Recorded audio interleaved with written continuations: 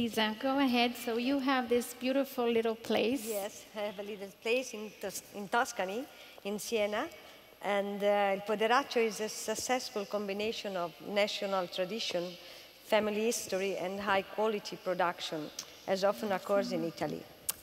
But differently from what often happens today when, thanks to globalization, combined with modern technologies, people have the chance to transfer their business, activities, and know-how to any place in the world. A reality like Il Poderaccio, my little farm, can exist only in Siena, only in Toscana. Despite my 30-year-old experience and the know-how that this long experience has generated, I could never recreate my business elsewhere. The territory, the land, the climate, the location, in a word, all contribute to make the experience unique, authentically Tuscan, and 100% Italian. The origins of my farm is back to 1975, when the property and the land purchased by my grandfather in 1938 were inherited by my mother and her sister, and divided between them. The estate history, though, dates back to 13th century, when it was a Chinese outpost against the Chianti League, with the battle with Florence and Siena. Today, in our 32 hectares, so very, very little farm, we are in Siena, outside the Colli Senesi, really close to the city, but in country. And we have 6 hectares of vineyards, olive trees, and rest covered with woods. Fiat. Yeah? Fiat. Sorry. Just 1 second, everybody. I'm sorry, but this is the wrong presentation, so we'll just settle with the right presentation so it can go on. Che si fa? Si gira? Okay. Can you please put the right slides of Mrs. Rava on the screen? Iniziavano dopo quando parlo dei prodotti.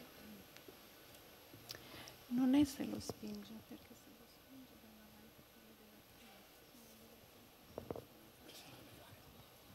spinge dovrebbe essere la prima. I'm sorry.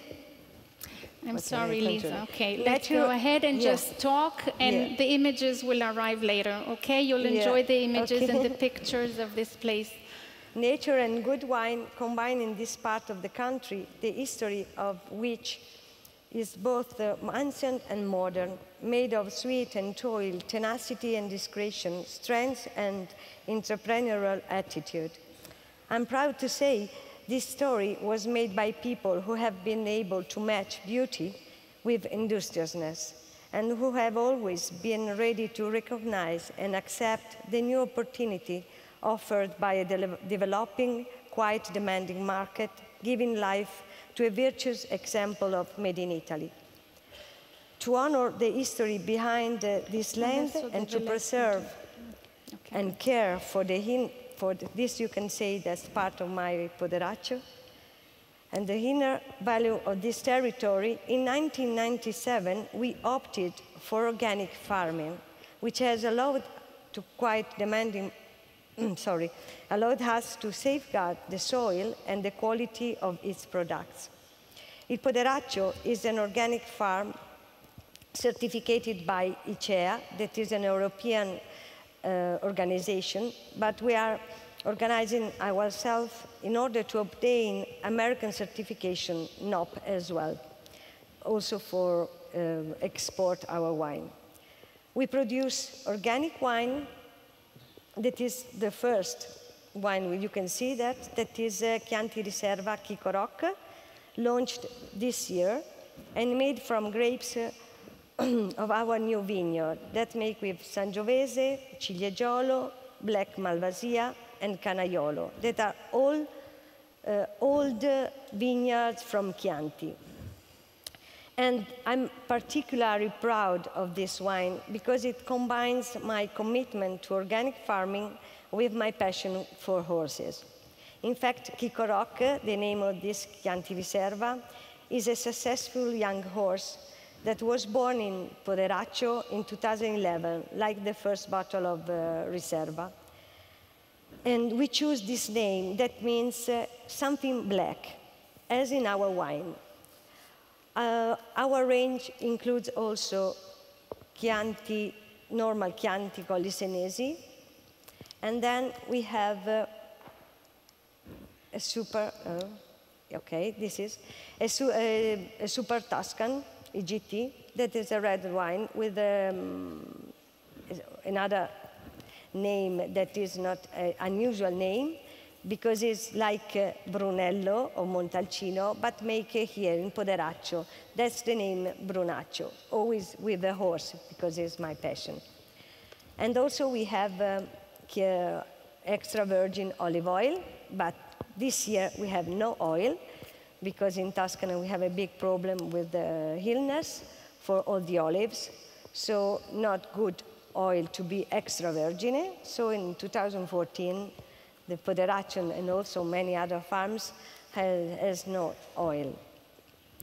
And then if you want to know something more about more property, my website is www.poderaccio.com.